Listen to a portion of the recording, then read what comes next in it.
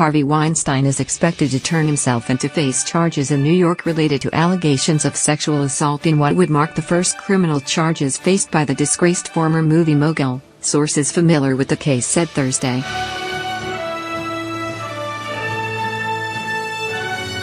The sources said the case involved but might be limited to actress Lucia Evans, who alleged that Weinstein assaulted her during a meeting at his Miramax office in 2004. Evans told The New Yorker last year that Weinstein said during a meeting that she'd be great in Project Runway before allegedly forcing her to perform oral sex. Weinstein has been accused by more than 80 women of misdeeds including sexual harassment and rape. Police in Los Angeles, Beverly Hills, New York and London have conducted investigations into more than 20 allegations. He has denied any wrongdoing.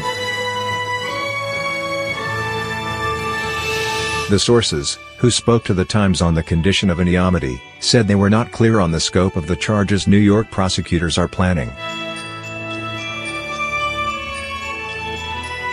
The charges would mark a major milestone in the #MeToo movement, which has sparked numerous accusations of misconduct by powerful men in the entertainment and other industries and numerous criminal investigations but few actual criminal charges.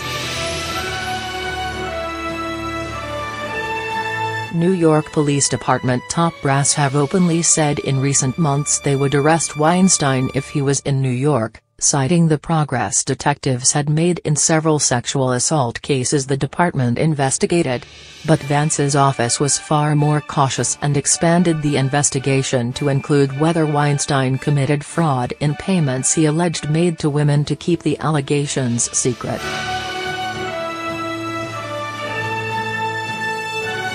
LA County Dist.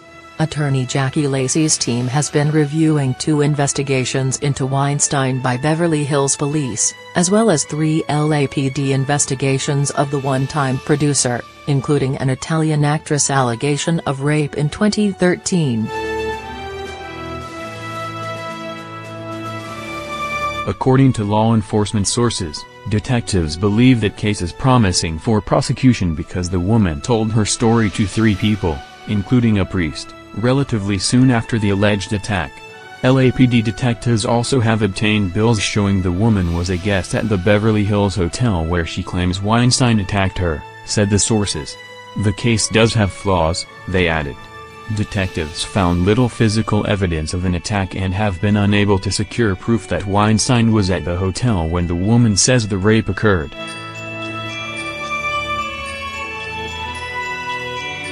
Weinstein had been coming under increased law enforcement scrutiny even since the New York Times published allegations of sexual assault and harassment last summer. This week, the U.S. Attorney's Office of the Southern District of New York announced it was investigating Weinstein, seeking to examine whether the mogul lured or induced women to travel across state lines for purposes of committing sexual crimes, said the sources, who were not authorized to comment publicly.